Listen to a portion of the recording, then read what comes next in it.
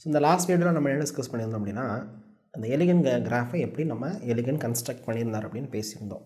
அதாவது thermodynamical consideration factor delta G நாட்டையும் அந்த டெம்பரேச்சரையும் வச்சு வேரியஸ் மெட்டல் ஆக்சைட்ஸ்க்கான என்ன பண்ணுறாரு கிராஃப்ஸை பிளாட் பண்ணி அதோட ஃபீசிபிலிட்டிஸ் எல்லாம் பேசியிருந்தார். ஸோ இந்த பர்டிகுலர் டாப்பிக்கில் நம்ம என்ன டிஸ்கஸ் பண்ணோம் அப்படின்னா அந்த கிராஃப்லேருந்து நமக்கு என்னென்ன அவுட்புட்ஸ் கிடைக்கிது, ஸோ நமக்கு என்னெல்லாம் அதிலேருந்து நம்ம புரிஞ்சிக்கலாம் அப்படிங்கிறத தான் நம்ம என்ன பண்ண போகிறோம் இதில் டிஸ்கஸ் பண்ண போகிறோம். ஸோ அந்த டாபிக் என்னென்ன அப்படின்னா observation of elegant graph R observation of elegant diagram. So இதில் ஃபஸ்ட் பாயிண்ட் ஒரு 4 பாயிண்ட் வச்சு டிஸ்கஸ் பண்ணிடலாம். ரொம்ப சிம்பிளாக ஒரு 4 பாயிண்ட் வச்சு நம்ம என்ன பண்ண போகிறோம் இந்த டாப்பிக்கை டிஸ்கஸ் பண்ண போகிறோம். So first point okay. So it is அந்த கிராஃபை நமக்கு பார்க்கும்போதே அந்த எலிகன் கிராஃபை நம்ம என்ன பண்ணும்போது பார்க்கும்போதே என்ன இருந்தது அப்படின்னா அதில் ஒரு 0th லைன் இருந்தது. ஸோ எல்லா மெட்டல் ஆக்சைட்ஸுக்குமே என்ன இருந்தது, சில இடத்துல பாசிட்டிவாகவே போயிட்டு இருந்தது, சில இடங்களில் நெகட்டிவாக இருந்து பாசிட்டிவாக இருந்தது. ஸோ ஆனால் மோஸ்ட் கேஸஸில் என்ன இருந்தது அப்படின்னா ஸோ 1 or 2 தள்ளி நமக்கு என்ன இருந்தது அப்படின்னா மோஸ்ட் கேஸஸில் என்ன இருந்தது எல்லாருமே மேலே இருந்தது டுவர்ட்ஸ் அப்சைட் தான் என்ன பண்ணியிருந்தாங்க போயிட்டு இருந்தாங்க. கரெக்டாக அந்த கிராஃப் இப்படி தான் நம்ம பார்த்தோம். ஸோ இங்கே நம்ம என்ன சொல்கிறோம் அப்படின்னா ஃபஸ்ட் பாயிண்ட்டாக so most of the metal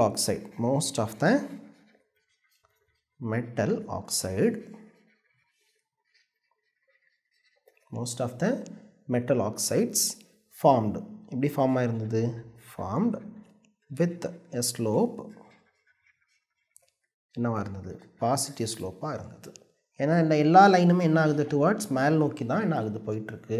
அதனால தான் நம்ம சொல்கிறோம் பாசிட்டிவ் ஸ்லோப் அப்படின்னு சொல்கிறோம். ஸோ ஸ்லோப்பு பாசிட்டிவாக இருந்தால் டெல்டா எஸ்ஸோட வேல்யூ என்ன ஆயிரும் நெகட்டிவ் ஆயிரும். டெல்டா எஸ்ஸோட வேல்யூ என்ன ஆகுது நெகட்டிவ் ஆயிடுது. So negative okay. Delta எஸ்ஸோட value நெகட்டிவாக இருக்கும்போது நம்ம இந்த ஃபார்முலா சப்ஸ்டியூட் பண்ணால் delta G naught equal to delta H minus D delta S. So இந்த வேல்யூவை நம்ம என்ன பண்ணும்போது நெகட்டிவ்னு சப்ஸ்டியூட் பண்ணும்போது நமக்கு என்ன கிடைக்கும் டி டெல்டா எஸ் என்ன ஆயிரும். therefore T delta S becomes positive. T delta S என்ன ஆயிடுது பாசிட்டிவ் ஆயிடுது. ஸோ இதில் வந்து நம்ம என்ன புரிஞ்சுக்கலாம் அப்படின்னா ஸ்லோப் பாசிட்டிவாக இருக்கும்போது டெல்டா எஸ் என்ன ஆகுது நெகட்டிவ் ஆகுது. ஸோ டெல்டா எஸ் நெகட்டிவாக இருந்தால் டி டெல்டா எஸ் என்னவாக இருக்கும் பாசிட்டிவாக இருக்கும். இதுதான் first observation. So observation number 2 ரெண்டாவது அப்சர்வேஷன் என்ன அப்படின்னா இந்த கிராஃபில் நம்ம என்ன பண்ணியிருந்தோம் அப்படின்னா கார்பன் மோனாக்சைடை பார்த்தோம்.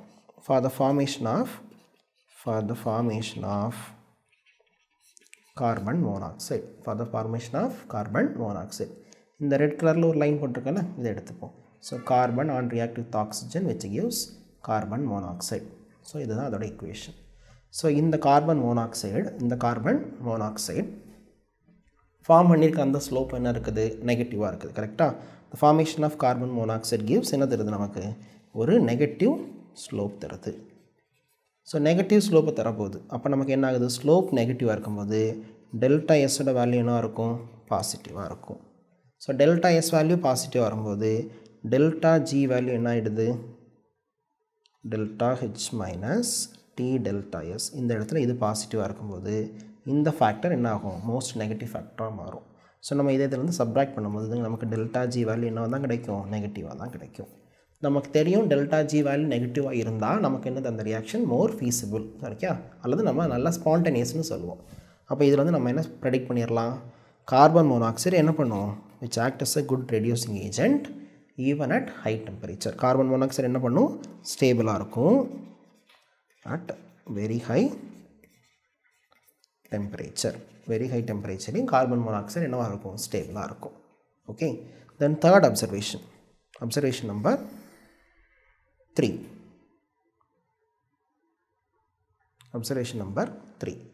ஓகே. ஸோ அந்த அப்சர்வேஷன் நம்பர் 3ல் நம்ம என்ன டிஸ்கஸ் பண்ண போகிறோம் அப்படின்னா இப்போ அந்த கிராஃபை நமக்கு பார்க்கும்போதே அந்த ஒரு 0th லைன் இருந்தது. என்ன இருந்தது அப்படின்னா வேரியஸ் மெட்டல் ஆக்சைட்ஸ் என்ன ஆகிட்டு இருந்தது இப்படி போயிட்டு இருந்தது. ஸோ இதான் அந்த மாதிரி கிராஃப் இருந்தது. இதில் அந்த கார்பன் மோனாக்சைடு மட்டும்தான் என்ன வந்தது கீழே வர மாதிரி இருந்தது. ஸோ இந்த கிராஃபில் எல்லா மெட்டல் ஆக்சைடுமே இப்போ இது ஒரு இது எக்ஸ்னு ஒரு மெட்டல் ஆக்சைடு வச்சுப்போம், இது ஒய்னு ஒரு மெட்டல் ஆக்சைடு, இது இசட்னு ஒரு மெட்டல் ஆக்சைடு வச்சுப்போம். எல்லா மெட்டல் ஆக்சைட்ஸ் என்ன பண்ணுது ஒரு பர்டிகுலர் டெம்பரேச்சரில் 0th லைனை இன்டர்செக்ட் பண்ணுது. கரெக்டாக அதுக்கப்புறம் அது என்ன ஆகுது அதுக்கு மேலே போகிறது எல்லாமே பாசிட்டிவாக மாறுது. கரெக்டாக அப்போ இதில் வந்து நம்ம என்ன சொல்கிறோம் அப்படின்னா so delta G value become less negative and becomes 0 at particular temperature. அப்போ டெம்பரேச்சர் மாறும்போது ஒரு பர்டிகுலர் டெம்பரேச்சரில் எல்லா மெட்டல் ஆக்சைடோட டெல்டா ஜி வேல்யூ என்ன ஆகுது 0 ஆகுது. அதுக்கு மேலே என்ன ஆக போகுது எல்லாமே பாசிட்டிவாகவும் மாறப்போகுது.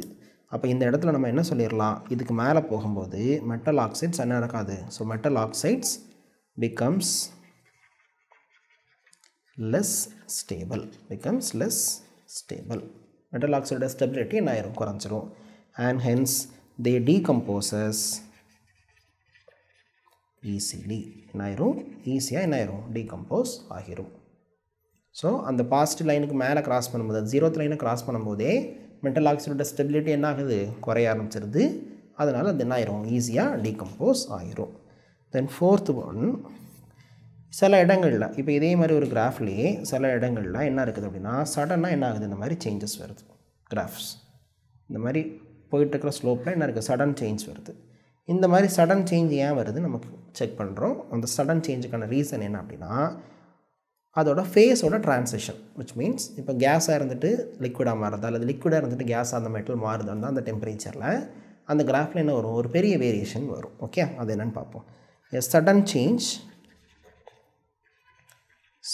Change in the slope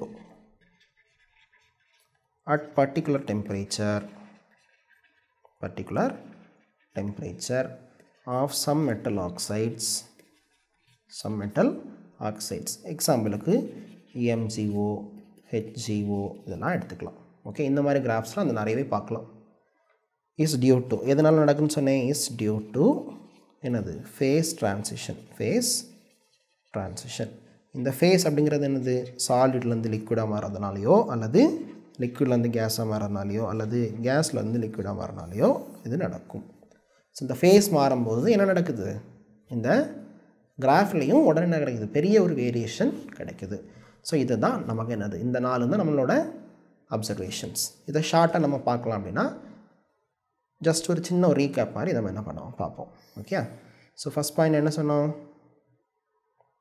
so observation number 1 நம்ம என்ன பண்ணோம் டெல்டா எஸ் வேல்யூ பற்றி பேசணும். கரெக்டாக. ஸோ டெல்டா எஸ் என்னவாக இருந்ததுன்னா நெகட்டிவாக இருந்ததுன்னா டி டெல்டா எஸ் எப்படி இருக்குமா டி டெல்டா எஸ் பாசிட்டிவாக இருக்கும். இது அப்சர்வேஷன் நம்பர் 1. செகண்ட் அப்சர்வேஷன் என்ன டிஸ்கஸ் பண்ணோம். டெல்டா எஸ் பாசிட்டிவாக இருந்தால் டெல்டா எஸ் என்ன இருந்ததுன்னா பாசிட்டிவாக இருந்தது அப்படின்னா டெல்டா ஜி வேல்யூ என்னவாக இருக்கும் நெகட்டிவாக இருக்கும். அப்போ அந்த ரியாக்ஷன் என்ன இருக்கும் ஸ்பான்டேனியஸாக இருக்கும். இந்த இடத்துல நம்ம என்ன எக்ஸாம்பிள் பேசணும் கார்பன் மோனாக்சைடு எடுத்துக்கிட்டோம். கார்பன் மோனாக்சைடு என்னது strong reducing agent and most என்னது stable reducing agent even at என்னது ஹை டெம்பரேச்சர். ஒரு ஹை டெம்பரேச்சரில் கூட நமக்கு என்ன ஆகும் இது என்ன ஆகும் ரெடியூசிங் ஏஜென்ட்டாக ஆக்ட் ஆகும். ஓகே, தேர்ட் ஒன் என்ன பார்த்தோம் அப்படின்னா எல்லாத்தோட டெல்டா ஜி எல்லா மெட்டல் ஆக்சைடோட டெல்டா ஜி வேல்யூ என்ன ஆகுது ஒரு பர்டிகுலர் இடத்துல என்ன ஆகுது it becomes less negative and என்ன ஆகுது 0 ஆகுது. ஸோ அப்போ அந்த பர்டிகுலர் டெம்பரேச்சருக்கு மேலே அது என்ன ஆகாது ஃபீஸிபிளாக இருக்காது. Then last point 4th one sudden change. அந்த கிராஃபில் ஏன் சடன் சேஞ்ச் வருதுன்னு சொன்னோம் அது is due to face transition. So delta S வச்சு ஒரு பாயிண்ட் பேசியிருக்கிறோம், டெல்டா ஜி வச்சு ஒரு பாயிண்ட் பேசியிருக்கிறோம். டெல்டா ஜி வச்சு அடுத்த ஒரு பாயிண்ட்டுக்கு நம்ம என்ன கொண்டு வரோம் இந்த லெஸ் நெகட்டிவாக இருக்கும்போதும் 0வாக இருக்கும்போது என்ன ஆகுதுன்னு பேசுகிறோம். லாஸ்ட்டில் இந்த சடன் சேஞ்சை பற்றி பேசுகிறோம். ஸோ இந்த 4 பாயிண்ட் தான் அதுக்குள்ளே நீங்கள் என்ன பண்ணணும் கொண்டு வரணும். ஓகே, ஸோ அடுத்த வரக்கூடிய வீடியோவில் நம்ம என்ன பார்க்க போகிறோம்னா இந்த எலிகன்ட் கிராஃபை எப்படி அப்ளை பண்ண போகிறோம், தெர்மோடைனமிக் பிரின்சிபல்ஸை எப்படி மெட்டலஜிக்குள்ளே நம்ம என்ன பண்ண போகிறோம் அப்ளை பண்ண போகிறோம் அப்படிங்கிறது தான் அடுத்த வீடியோவில் பார்க்க போகிறோம்.